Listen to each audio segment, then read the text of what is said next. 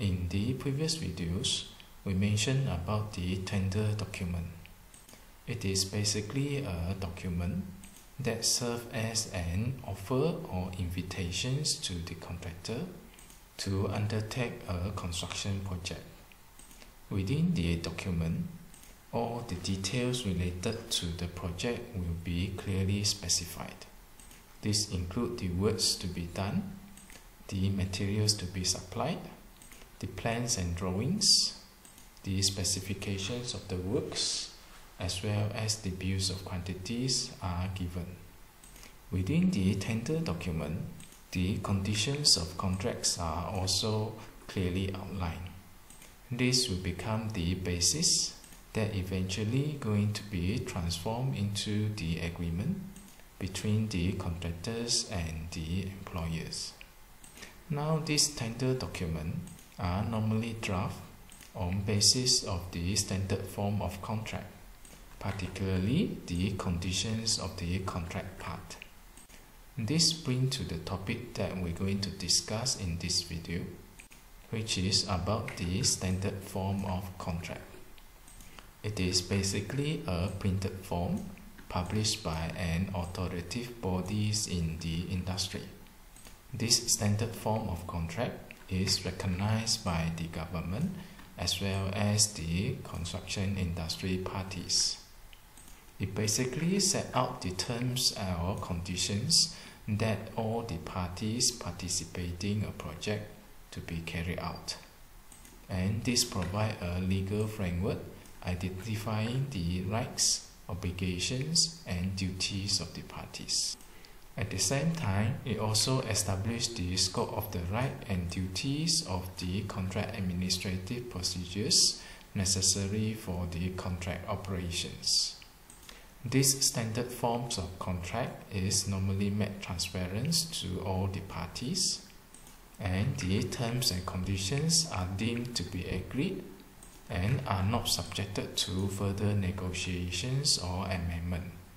That means the employer cannot simply change any clause within the standard form of contract and put it into the tender document in order to favor its benefit. There are quite a number of standard form of contract in the industry. The conditions of the contract may vary slightly, but most of the major things are similar. The employers are allowed to choose any standard form of contract which is deemed applicable and adopt it in the tender document, but amendment onto the clause within the standard form of contract which is being selected is not allowed. The purpose of the standard form of contract is to allocate risk fairly between the parties. The ultimate purpose of this standard form of contract, it is for the administrations of the construction contracts. It is to ensure effective, efficient, and non-disputable contract administrations, and to avoid emergence of the problems that can affect the overall project. Simply said, the standard form of contract establishes the conditions which are to be complied by all the parties involved in your construction project. The principle here is to protect the rights of all the parties and to allocate risk fairly between the parties. Should all the parties abide to the obligations and duties as stipulated in the contract, there shouldn't be any dispute and the project can be carried out smoothly until completions, so that the contractors is able to deliver the work to the employer. Employer gets what he wants and the contractor got paid for the work he has done. In the case that this standard form of contract is not there, that means there is no tools or guideline in resolving any disputes arise during the construction project.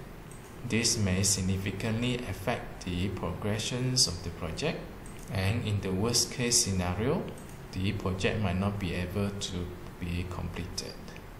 Just now we mentioned there are quite a number of standard form of contract. The most commonly known are the PAM contract and also PWD contract. These two are the most popular standard form of contract being used in Malaysia. Other than that, there are also quite a number of the standard form of contract. Let us look into it one by one.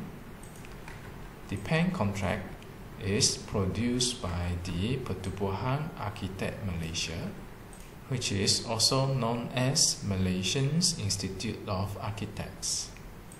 There are quite a number of versions of this PAM contract. The latest one is PAM contract 2018.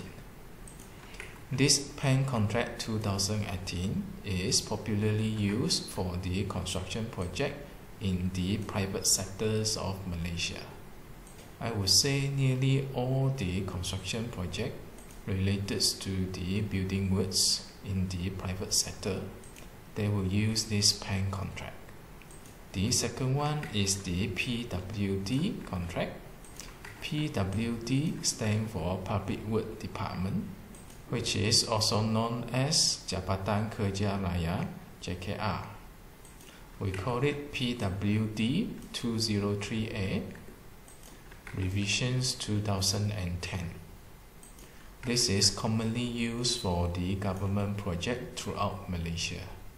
Other than that, we have JKR Sarawak form of contract, which is mainly meant for the state government projects, particularly Sarawak. Other than that, we have this FIDIC contract. It is an international contract. We have also CIDB form of contract, Eng-aim form of contract, and others. The applications of different types of form of contracts are listed here. Except for these two, all the other form of contracts are meant for the traditional type of construction project. For this, it will be meant for the turnkey project. As for this, it will be meant for the design and build projects. In terms of the popularity, these three are the most common one. The PAM contracts are for the private sector, and the PWD contracts are for the government project throughout Malaysia, and Sarawak JKR form of contracts are meant for the projects called by the JKR Sarawak. As for the CIDB, IEM, and AIAC standard form of contract, at the moment it is still not widely used in Malaysia.